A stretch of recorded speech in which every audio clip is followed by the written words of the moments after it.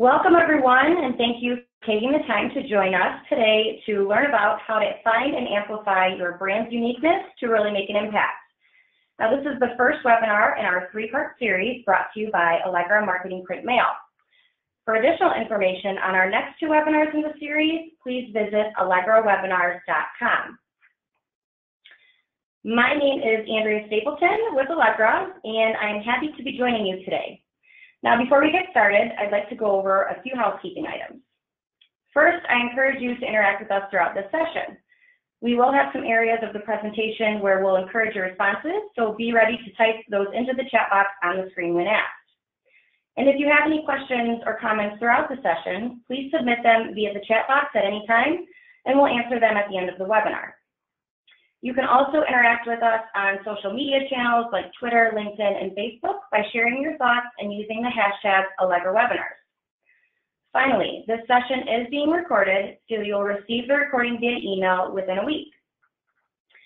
We're extremely excited about today's webinar because as marketers, we're always on the hunt for ways that we can connect with our customers and create magical moments for them. And there are some brands out there that are doing this really well. But what makes these brands successful? How do they stand out from their competition? What makes their brand unique? And really, how are they making an impact? I'm sure we've all asked ourselves these questions at one point in time or another. And impact branding is even more critical as we think about how it affects the customer journey. So as we think about the customer journey, it all starts at the top of the funnel with creating awareness. Awareness of your brand and awareness of what you do. This is increasingly important because your customers need to be aware of who you are and what you do before they can consider if they want to do business with you. And that's why Allegra is sponsoring this webinar, because branding is about more than how you look.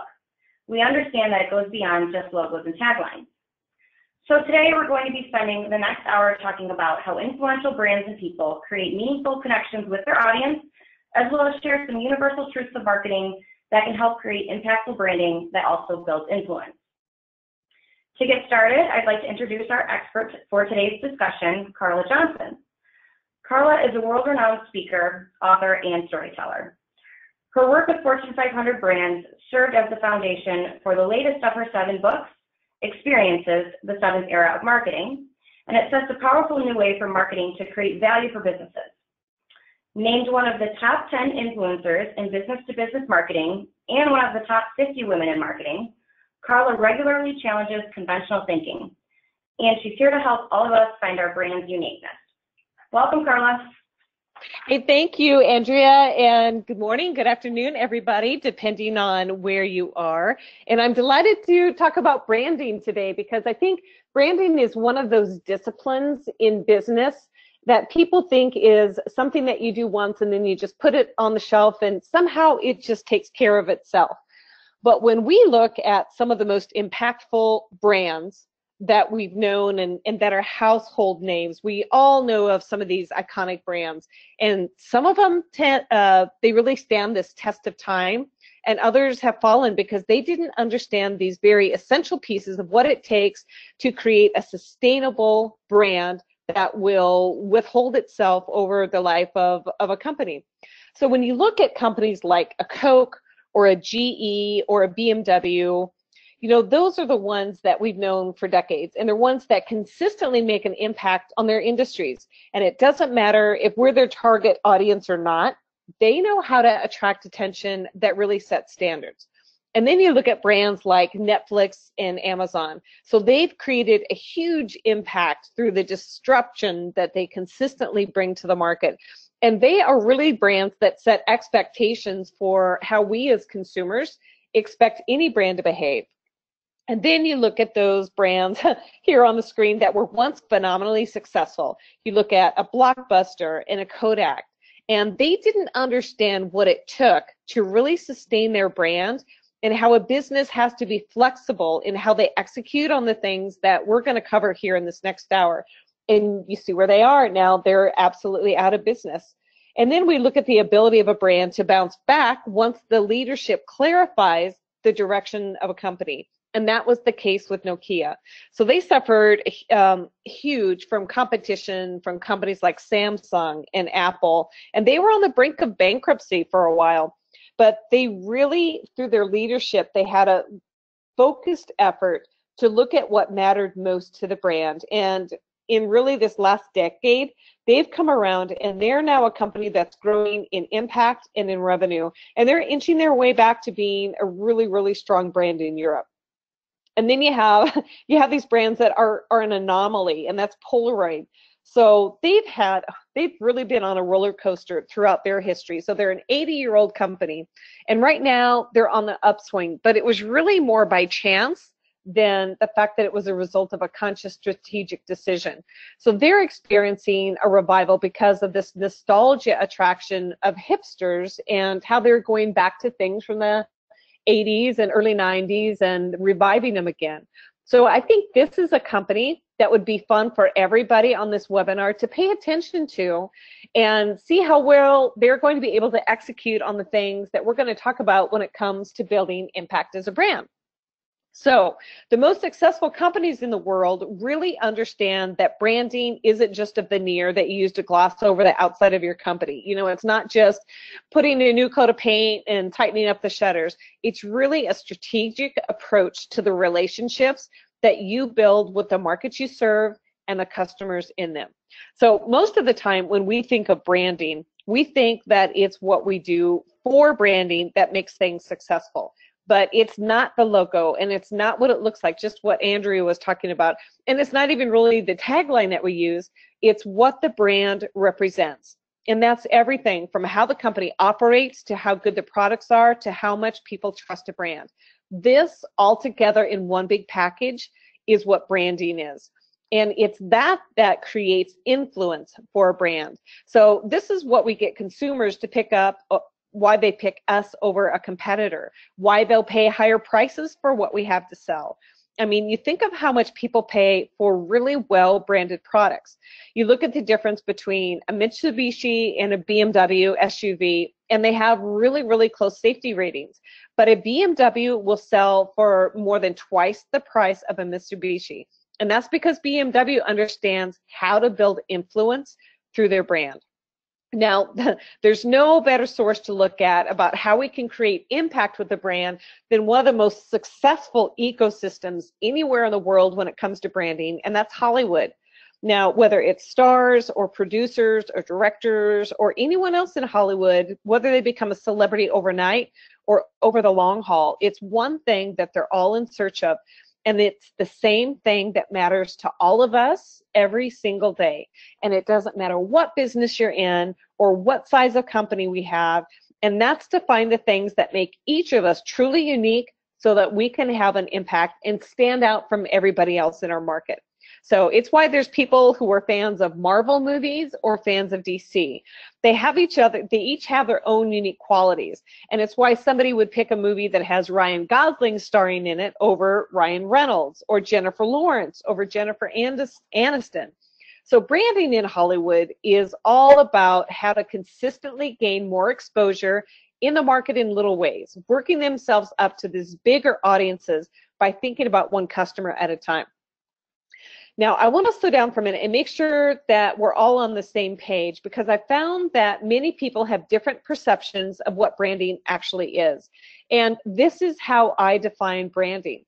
It's this compilation of a company's name, their symbol, the design, the message, how they talk about themselves, what they sell, all these features that distinctly identify a company or what it sells from another one. Now, when we look at branding, it's been around for a long time. For a lot of us, we think that this is something that's really just become more important maybe in the last 10, 20 years. But the practice itself of branding is over 6,000 years old. And it's how people would use symbols to communicate what materials were used to make something. Now, whether that was pottery or weaving or whatever it was they had to sell at the time. And it helped people identify the products that were made well or who made them. So you can see why this is being pulled forward. And the word branding itself is from an Old Norse word that means to burn, because that's how people began to mark things, by placing a hot iron on it to make a mark. And that's what led to the term branding, or a trade mark. It was a mark that was used so people could understand the quality of a product that they were trading. Now, this matters because as we look at branding, we see there's almost 200 million companies in the world. We have over 1.8 billion websites, over 5 billion Google searches a day. The question for you to really ask yourself is, in all this mega ability to get your company out in front of people, what is it that makes yours memorable, and how does yours actually create impact? Those are the questions that we're going to talk through today. So we hear people say this phrase all the time, that if somebody is going to do business with us, first they have to know this. And that kind of sounds like a no-brainer. And then once they get to know us, then they'll actually like us. And then once they do these two things, then they'll trust us. And that's what leads to sales. But the one thing that people forget is that before someone can know us, they have to find us. And that's where branding comes in. And it's becoming more and more important these days as customers care more and more about the companies who do business and who they can trust, especially if you're looking at millennial buyers. Okay, now remember a couple of minutes ago when Andrea said there was going to be an interactive part? Okay, that's what we're going to do next. So tell me, when you see each of these people, type into the chat box what comes to mind, and we'll talk about them one by one. Okay, ready? Here's the first one. So what words come to mind when you think of Richard Branson?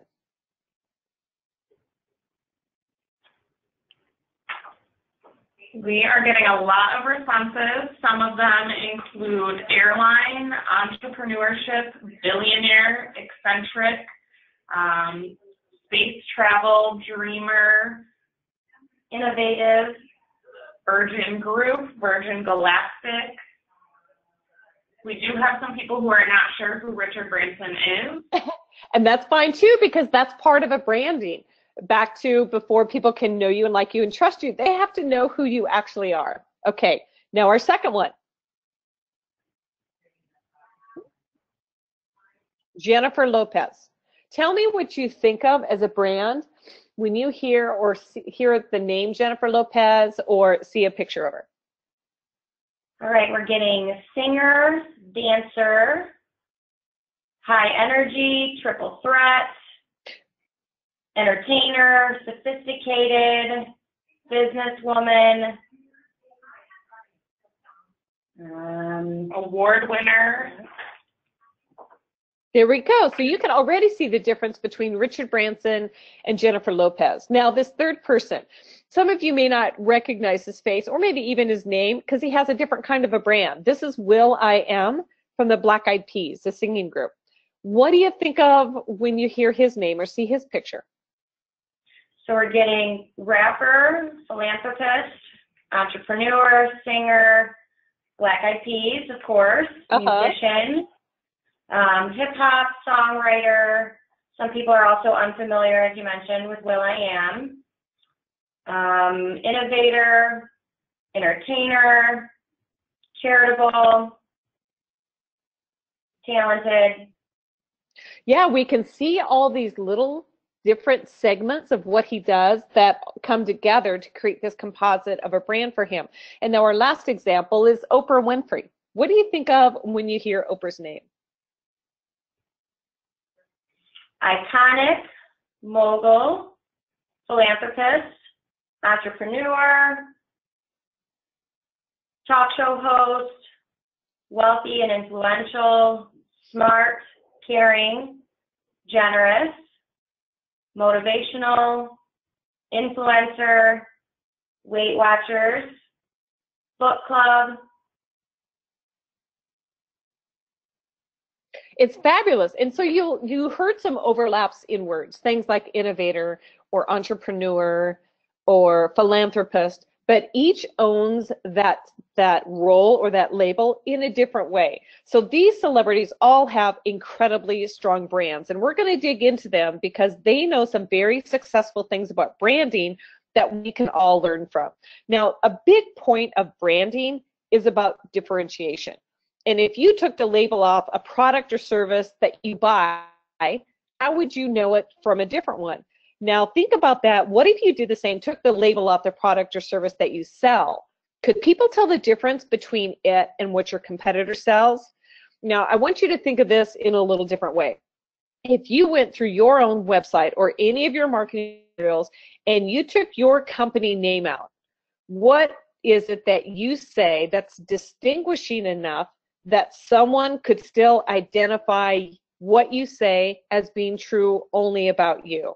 Now, I want you to think about that as we go through the things with our 4 celebrities now, because that's an area where I think companies are looking at their competitors and trying to say the same things so they don't miss out on what's being said. But we really have to look at how do we create impact by showing up differently. So we're going to talk about some things called universal truths. And these are truths about branding that apply whether you're a celebrity or if you work for a healthcare system or an education or you work for an agency. It doesn't matter. These are the foundational truths of all successful brands. So as we go through each characteristic of these brands, we're going to look at what are these universal truths that they know that they're so successful with that you can apply to your own business to make a bigger impact. Okay, so we're going to start with our friend, Sir Richard.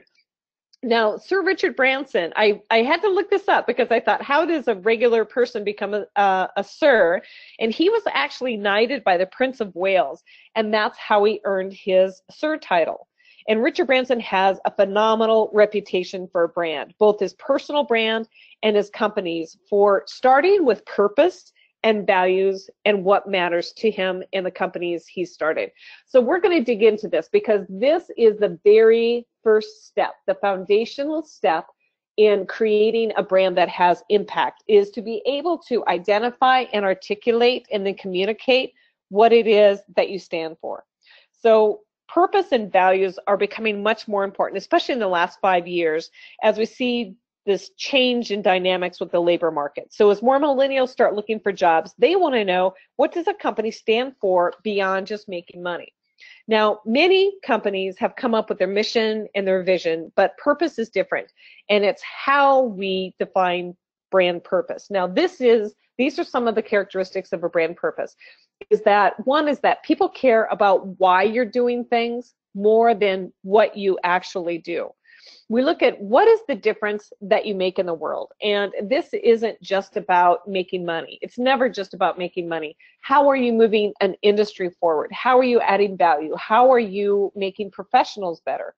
We look at what's something that only you can deliver. And that's really important because companies need to take a stand in what it is that they feel comes from the heart of why they were created and what it is that they do.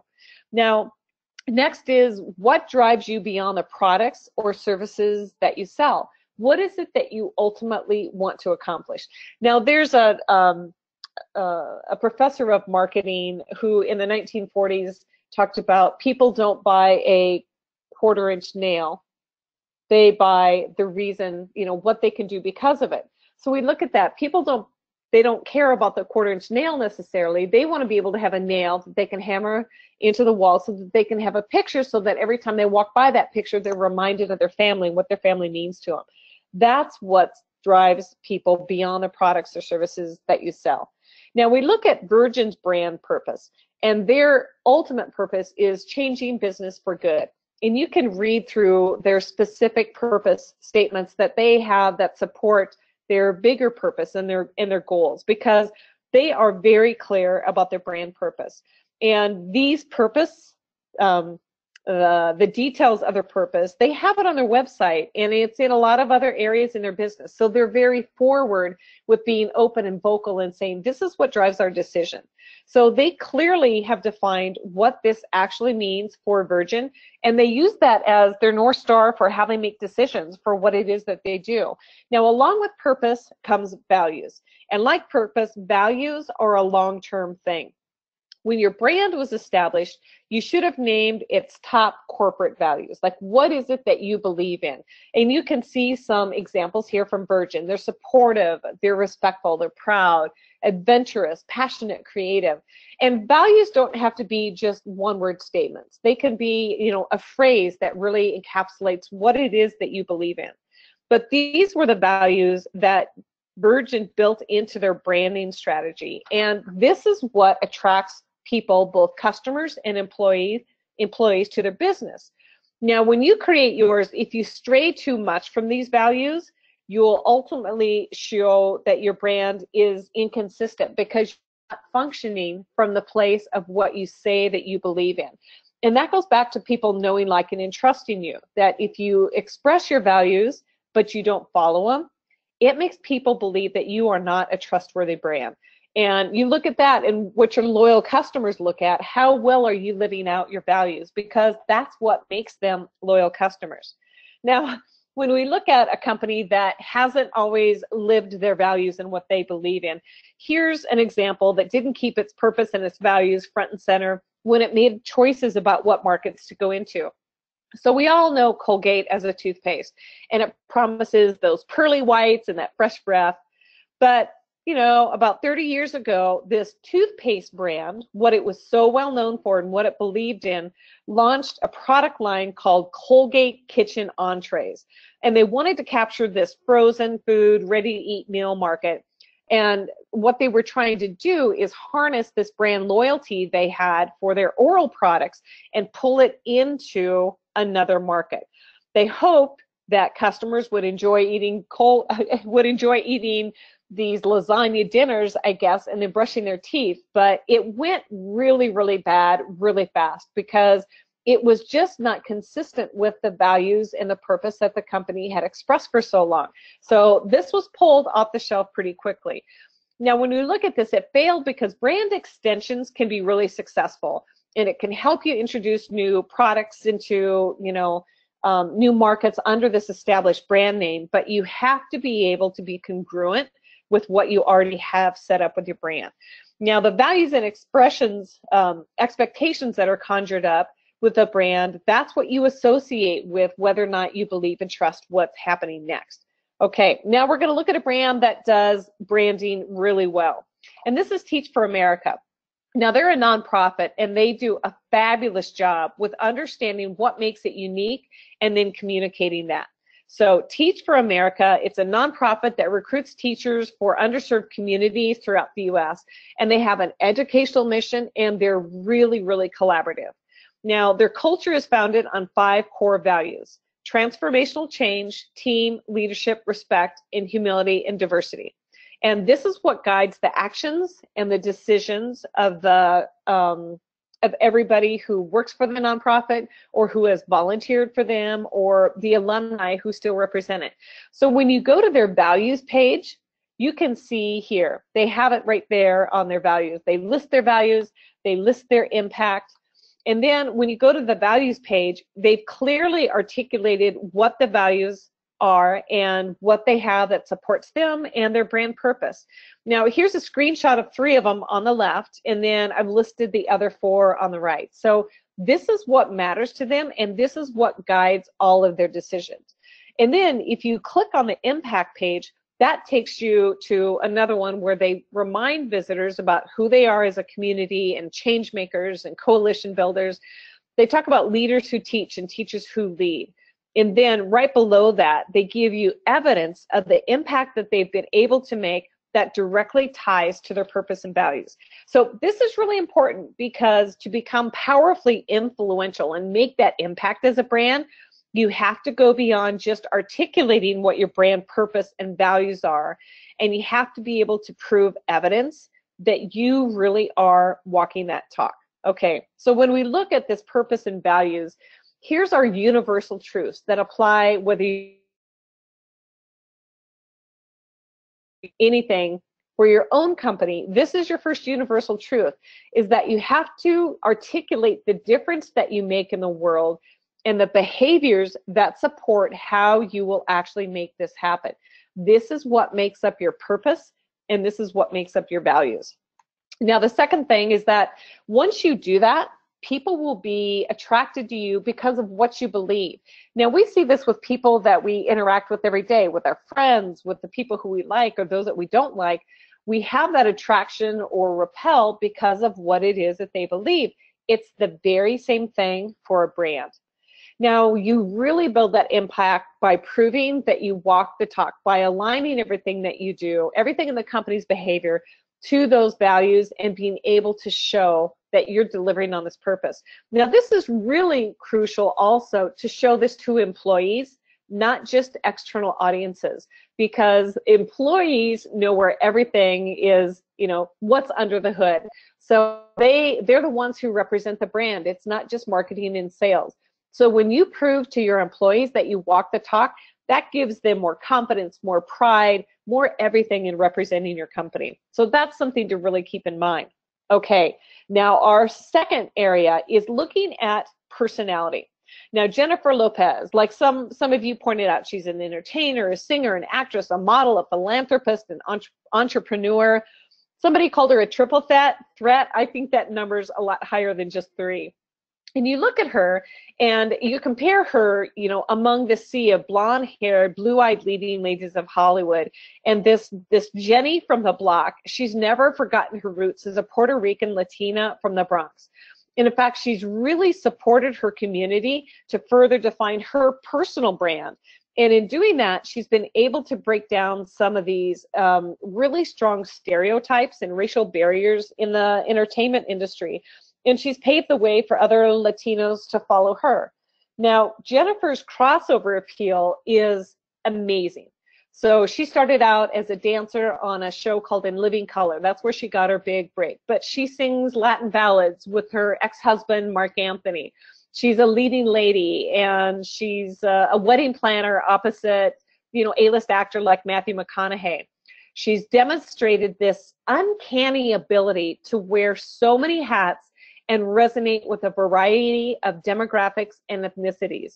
And the secret to her success is about how her brand appeals to both young and old, guys and girls, and it's because of her personality. Now, when we look at personality, there's archetypes of a brand, and they all show up as different types of personalities. So there was a Swiss psychologist and psychoanalyst who lived in the 1800s. His name was Carl Jung, and maybe some of you have probably heard of him. So he had this theory that people use concepts to understand things that feel complex to them and that they're hard to understand. So he studied different cultures, different societies through history, and he came up with a list of 12 different archetypes that were both recognizable and timeless. And he said that these categories all exhibit personality traits that are easy to understand and apply directly to brands. You know, it doesn't matter what size of a company that you are and how you present yourself to the world, what your personality is. So this means for companies that want to define who their audience are, the first place that they have to start is understanding their own archetype. And then from there, marketers and business owners will have a much easier time identifying specific customer personas. So it's rare that a brand only exhibits one of these archetype personalities. Usually it's a combination that makes up the description that you see in this inner white circle where it says provide structure, yearn for spiritual, leave a mark, connect to others. And so that's absolutely the case with Jennifer Lopez. So when you look at how she shows up for her audiences, whether it's for concerts or movies or the products that she sells or endorses, she as a brand lives in this lower right-hand quadrant. So we see her being a hero in many of the characters that she plays in her movie roles. She's a magician with a story that she consistently tells about how she's made her dreams of going from this Jenny from the block to this highest paid star in Hollywood. And she expresses this outlaw archetype with the things that are just as basic as her fashion choices. And that's definitely in the area where she pushes her brand. Now, take a look at these 2 notes that I've made in the bottom left-hand corner. So you can go to the source and read more about each of these 12 archetypes. And then the link below, you can go to this link and take the quiz for you or your brand and find out which of these archetypes you're showing up in as the world. So I know I took mine and I found it really interesting because I was a jester, I was a creator, and I was an outlaw. So when we talk about you're a combination of things, you'll see that come out if you take that quiz. Now, when we look at Jennifer Lopez and how she shows up as a brand, we see that her commitment to really expressing her personality through these archetypes of her brand has meant that she's been able to expand into so many different areas, and her audience, her customer base, continues to grow and keeps following her along the way. So she's incredibly diverse in her career with singing and dancing. She's the producer and the host of World of Dance, and she's been a host for American Idol. She's absolutely known for her fitness, which makes her very bankable and a big influencer for fashion companies. And she's had hit after hit when it comes to acting. Now, Jennifer is incredibly smart in how she's been able to take what makes her truly unique and stay true to that and bring it out to her advantage to become an incredibly impactful brand. So now when we compare someone who's so successful with their brand personality, now we're going to look at that with a brand that wasn't and how branding went really bad really quickly. So a big example of a disaster was the personality that J.C. Penney presented to the world. So one of the first problems with them is that they had gone through 3 different rebrands in just three years. So they were kind of acting like an adolescent who was trying to figure out what personality would make them most popular. And then they were just tired of not being one of the cool kids. So they hired a new executive who had rolled out Apple's retail stores, and he'd been very successful with it. And his name was Ron Johnson, and he was their new CEO that they brought in 2012. So first what he did is that he replaced sales and coupons with everyday low prices. He introduced this fair and square pricing strategy, but the customer base didn't like that. They were attracted to JCPenney because of this personality about the deals that they would get through coupons and price markdowns. Shoppers loved that, and it created this sense of accomplishment when they could read something as simple as how much you saved, that line at the bottom of their sales receipts. Now, what JCPenney didn't understand is how much its core customer base loved its original personality. And it was all about couponing. So Ron changed the merchandise, and he changed the overall store layout and design, and he created these small boutique shops to try to make JCPenney a hip shopping destination. But a lot of its oldest and the most loyal customers felt like they weren't JCPenney target customers anymore. And they felt that they were alienated by this department store that they had loved. And, you know, when a customer feels alienated, they show it with their money. And they had gone, JCPenney lost $43 billion in sales in just 18 months because of this new personality that they rolled out. Now, it takes time and repetition for customers to go from becoming aware of you to remembering and considering you. So understanding your brand personality gives you this glue of consistency while still giving you some leeway about how you show up and the risks that you can take, if you choose to take any risks. Now, this is foundational in getting people to remember your brand and trusting it. Now, we compare this major failure of JCPenney with a great brand that I love, and that's called Coach Art. Now, this is an organization with a purpose to bring fun and joy into the lives of chronically ill children and their siblings. So they have over 1,500 volunteers, which is something important to pay attention to, because when it comes to brand personality and getting a brand to show up consistently, having people you don't pay, like employees, you pay them, but these volunteers for Coach Art, they're able to represent the brand consistently, and that is so important in getting people to trust you. So one of the things that helps Coach Art is that they know their archetype really well. They're a caregiver, and they express it consistently and clearly across every single channel that they have. Now, the name itself is a simple description of the work that they do. Even their logo expresses the personality. It's a simple font that's separated by a heart. Now, when you go to their website, their social media area has these engaging pictures of children that they serve, and they feature kids making art, and they're playing instruments and learning sports. And whenever you look at a Coach Art social media page, you're reminded of this simple yet profound message of what they do. Now, this is their Facebook page, and you can see here's pictures of volunteers. They're smiling, they're having fun. You go to their Instagram page, and you can see the same thing here. It's kids, it's activities, it's people who care coming together to serve their purpose and express their personality. Now, the universal truths that I want you to remember about personality are these.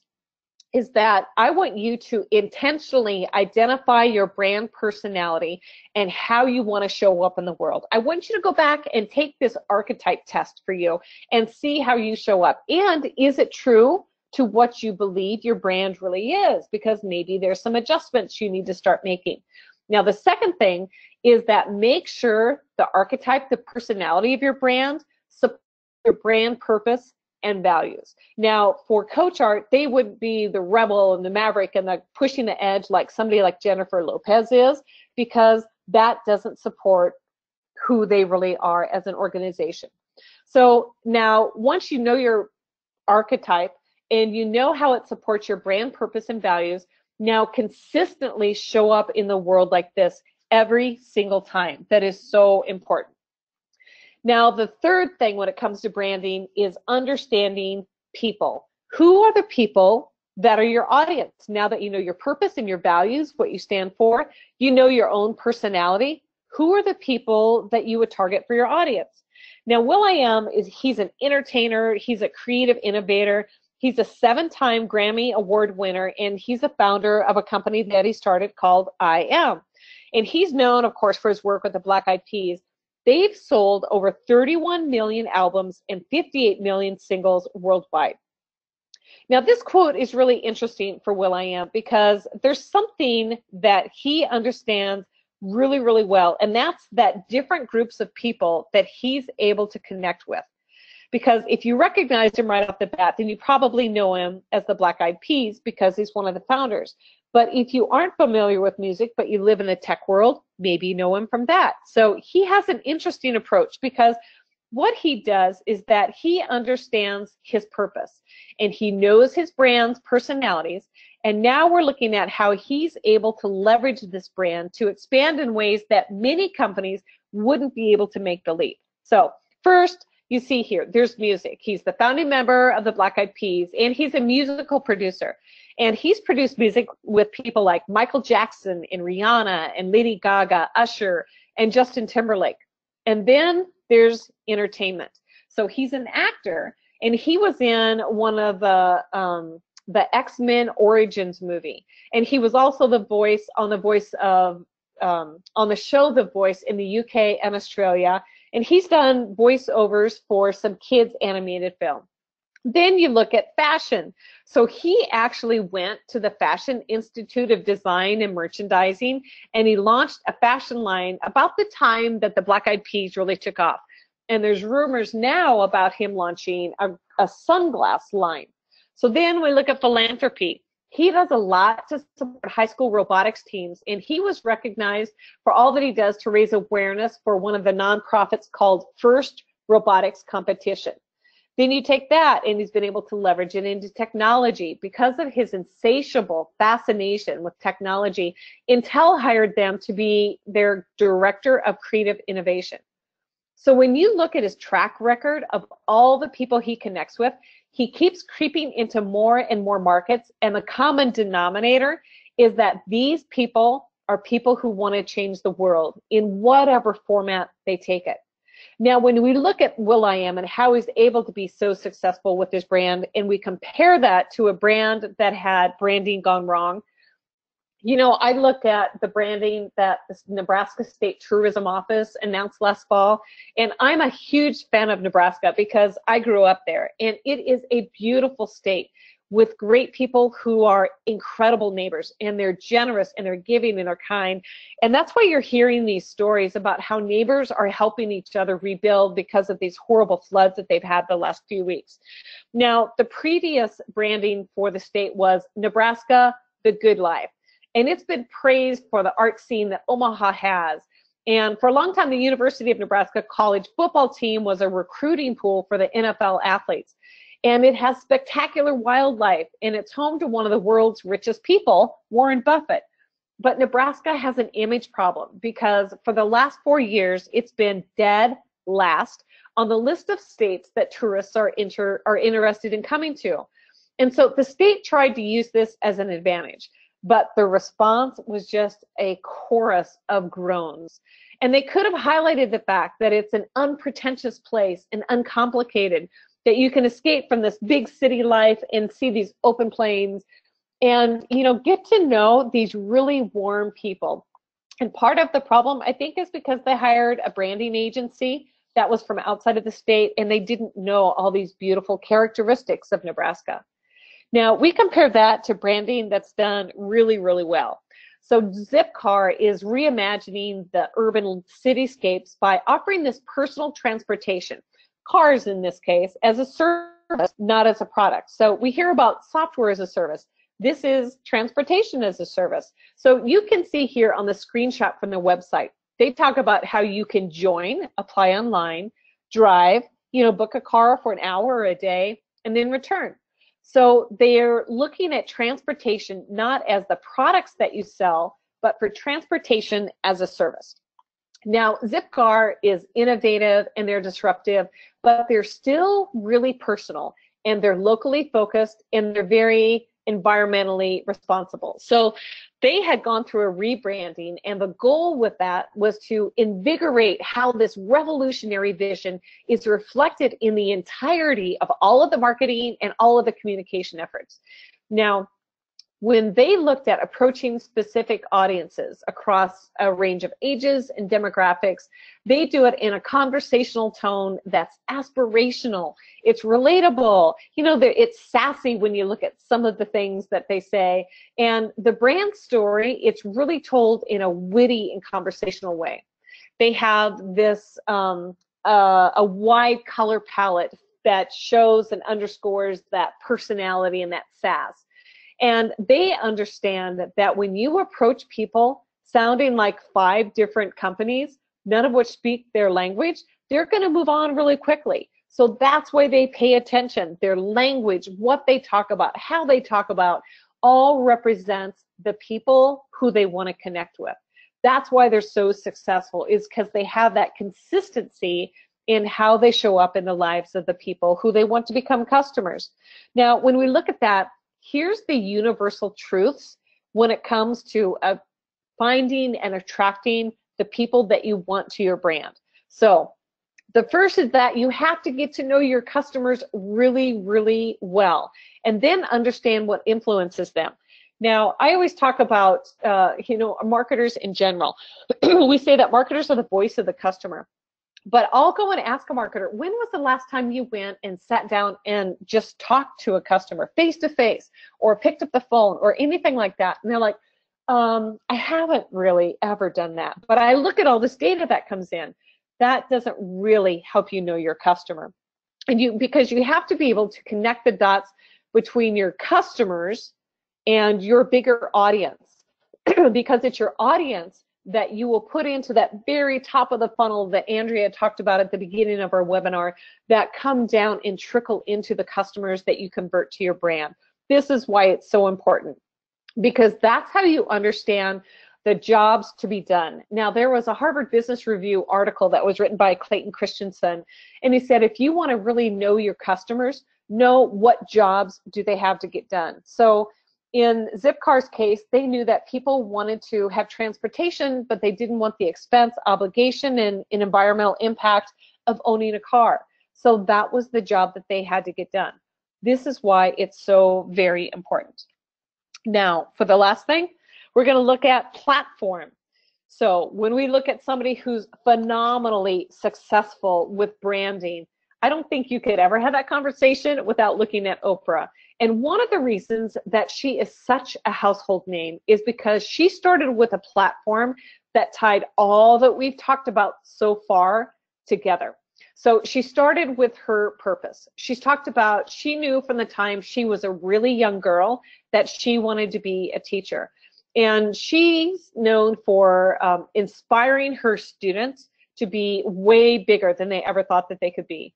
And then the next thing she knew was her personality. When we go back to the brand archetypes, Oprah's really a blend. She's a sage, wisdom and key, and she's always seeking truth. She's a caregiver who wants to nurture you, and she's the everyman or every woman who's so far removed from pretentiousness that she can appeal to people, and she knows the audience that she's going after. So when we look at her audience, for her talk show, more than 70% were women, and over 65% were 35 years or older.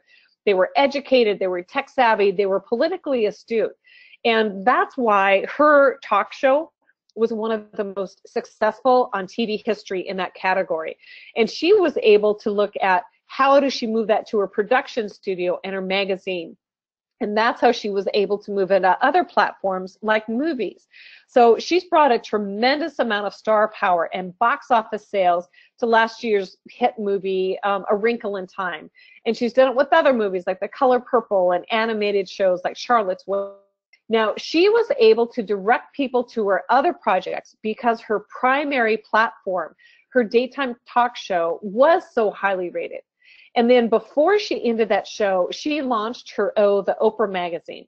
Now, almost 20 years after she launched the magazine, because the show's gone off the air, it's still tremendously successful. So they have 2.4 million monthly subscribers to the print magazine, and it's one of the top women's publications in the US. Now, this emphasis on brands owning platforms is the reason we've heard so much about content marketing in the last 10 years. So it's like Oprah understood, being able to own the distribution channel of your content, whether that's a print magazine like Oprah, or even this webinar that we're on right now, it's one of the most successful ways to make an impact with your brand and spotlight your uniqueness. But there's companies who still don't get this right. And here's a brand that was doing so well that I am sad to see is starting to fail, because it's Intel and their IQ site. So they started out using IQ by Intel as their own media property. But as you can see, these are articles right from their homepage.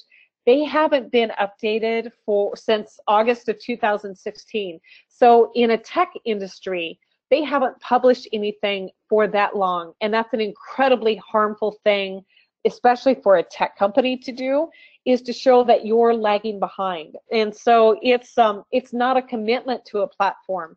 And it's something that companies tend to do. They'll say, we're going to start a platform, a magazine, or a blog, and then they abandon it because they don't have a commitment to an audience, and then they quit showing up.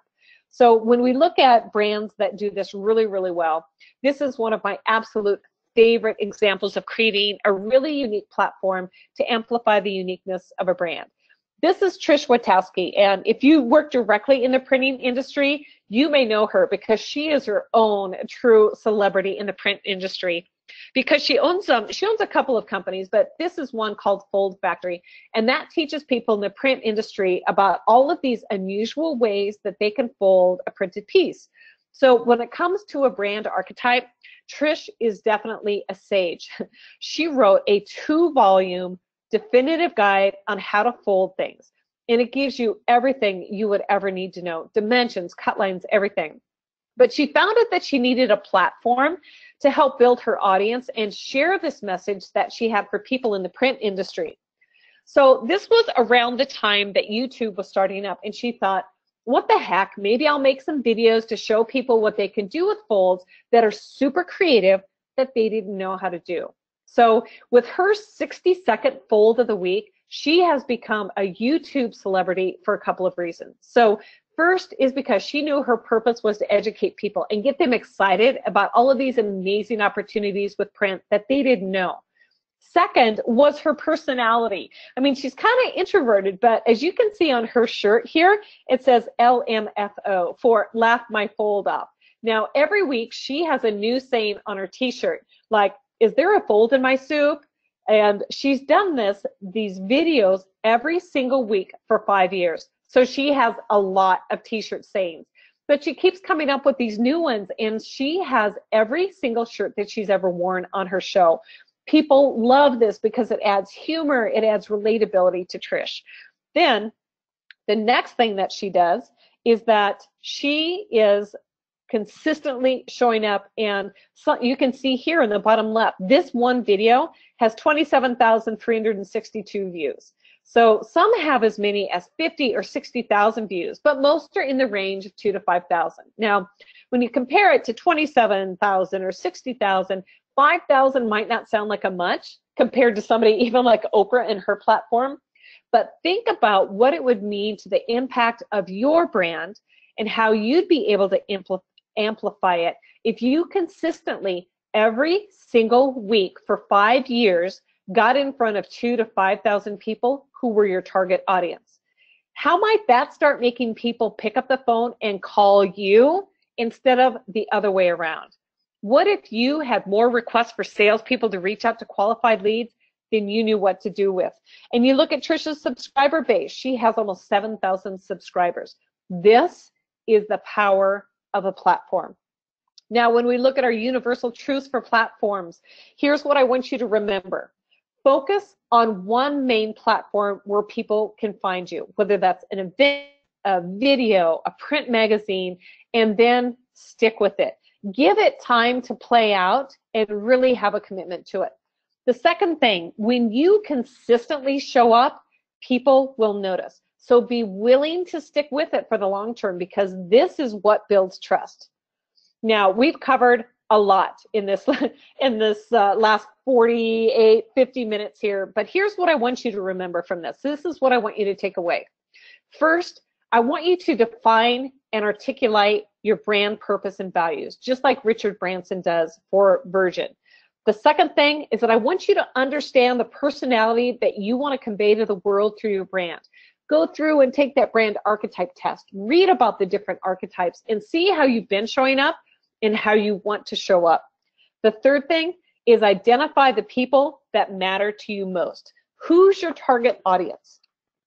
And the last thing is to identify and develop an identifiable platform from which you can consistently share your message. And you look at the success that Oprah has had, and I call her mini Oprah with Trish Witkowski. This is what I want you to remember, because these four things are the beginning of creating a chemical attraction for your brand. And I want to underscore that part, because that's going to be the webinar that we're going to have next on May 22nd, is talking about how now you have this chemical attraction. How do you turn these lukewarm leads into really, really loyal customers? How do you convert them? So with that, it's been a fabulous time. I don't know if we have any questions. Andrea, I'll turn it back over to you. Thank you so much, Carla. The examples that you've shared today about how other brands and influencers are making an impact were absolutely great. And I hope that everyone on the webinar was able to relate to one of the universal truths discussed during the session and really think about ways to tap into those truths for your own company. Now, Carla has done a great job providing some best practices to build your brand's uniqueness and influence. And I just want to remind everybody to keep in mind that building a strong, memorable brand doesn't need to be a tough job. Now, when it comes to developing an impactful brand, you don't have to go at it alone. Allegra can be your strategic partner as you work to identify your brand's unique personality. We're a local single source that can be there throughout the planning process, taking your brand beyond just a logo and tagline to clearly articulate your purpose and values to help you make meaningful connections with your audience as they move through the customer journey. And as you're building your brand on and offline, we're here to help execute on those tactics to help you show up consistently and gain more exposure in your market. So it does look like we have a few questions that have come in for Carla, so we're going to take a few minutes to answer them. First question, Carla, how do you brand yourself if you service as an intermediary organization? You know, again, it's looking at what's the value that you deliver. How are you connecting the two groups that you serve as the intermediary for? And what's the value that you're delivering to both of them? So, you know, I'm a big Post-it note person, whiteboard person. I think that's why I went into marketing, because I love the numbers and I love all the colorful things that go with it. So to start with this is literally what I have my clients do, is to take a stack of sticky notes and start writing all the things that you do, one per sticky note, and write them on a sticky note, put them up on a wall, write it down, put it up on the wall. And what you'll start to see is that if you do that for the group you're connecting to first, and you'll have all this list of words, then the group you're connecting from with those list of words, what you'll start to see is an overlap of words. So that shows how you can start to be consistent. Now from there, I mean, it's hard to know because I don't know what industry or business or anything about it, but I say understanding that value that you deliver there, then look at how that connects to a purpose. What is that job that you're helping both of these groups of people to get done every single day? Thanks, Carla. And I think that that kind of helps lead into this next question here as well. What if your brand caters to different age groups and people? You know, I think Zipcar is a great example of a brand that caters to different age groups and types of people. So again, I think the important thing with branding is to not get stuck on demographics. Demographics come way down the line, and I think they're used differently now than they have in the past. So what you're looking for, what are those common denominators that matter to this group of people, regardless of their age, regardless of their background? That's what you're looking for. You know, those little universal truths that apply to everybody in this group. And that's where I always go back to the sticky notes, because I think writing these down and putting them up on a wall, that's where you start to see these commonalities. You know, what is it that is the consistent overlap with every one of these groups of people? Thank you. That's great, Carla. Thanks so much. The next question that we have is, how do you recommend that you brand your company when you do something that is so similar to other businesses like a web design agency? You know, I think that's something that people get caught up in, is that they feel that they're kind of in a commodity market to start with. But what is it about your company and why it was started that truly makes it unique? So when I do brand purpose workshops for clients, one of the very first things that I do is, you know, depending on the age of the company and what the leadership is like, is get the founder in there and what is it that they believe that they could do better than anyone else, and that's why they started their company. So there's always an underlying reason that's beyond just the services that you provide or making money. Like, what did that person see that was truly a hole in the market that only you could deliver on? And it's not unusual that as we get going as companies, it doesn't matter how big or small we are, we forget those original driving things. So that's the very first place that I always suggest that people go to uncover some of those characteristics that make them stand out and be different from everybody else. Great, thank you. And we do have one final question, and this is in regard to a rebrand. So if a company has their vision, mission, and purpose defined, what would you recommend as the first step towards a rebrand? And this is another one that's kind of hard to answer specifically, because I don't know the background of the company and why they're going through the rebrand, which is always important. But next, you need to articulate those values. Like, are they the same? Or maybe this is the first time that you've articulated them for a company. Is that what you're going to do is put together a plan and say, this is how we're going to show up. And now these are specific, tangible expressions of this new brand in how we behave, how we talk, what we say about ourselves, and how we'll show up, both internally to our employees and externally to customers and potential customers. Now with a rebrand, the companies that are the most successful with a rebrand spend at least as much time internally getting employees to understand the why, what, how, all of those things behind it, as they do externally, because these are the people who are going to prove that what you did as a rebrand is an actual from the heart, it has meaning and you believe it thing, other than back to just, you know, putting on a new coat of paint and tidying up the shutters. That's the place where you will truly demonstrate to your customer and prospective customers that this rebrand has meat behind it. Perfect. Great. Thank you so much, Carla.